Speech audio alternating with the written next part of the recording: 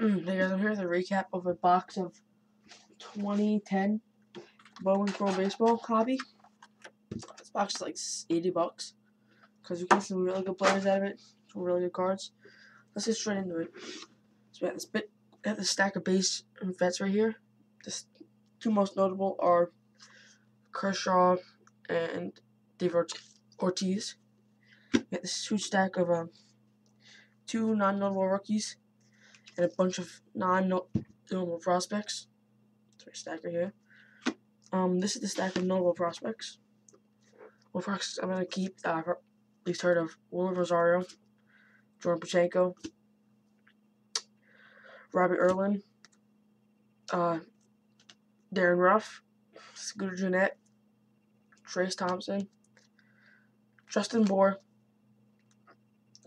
Adina Hechavarria, Jason Kipnis. All these are first Bowmans except for the Kipnis.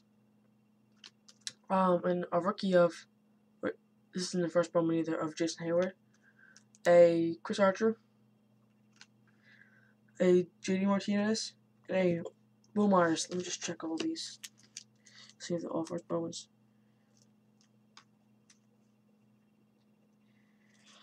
Besides the Kipnis and the Rosario, and Hayward, they're all first Bowmans. Next, into the PC cards. So I PC the Mets. So we got 5 prospects. We got Juan Urbina,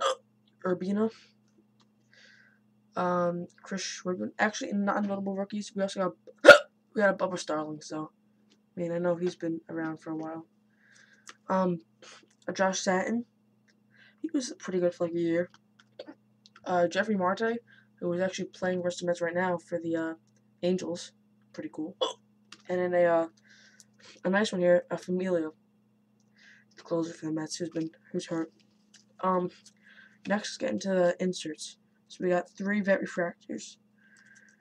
We got a Sean Figgins, a John Lackey, a Brandon Phillips.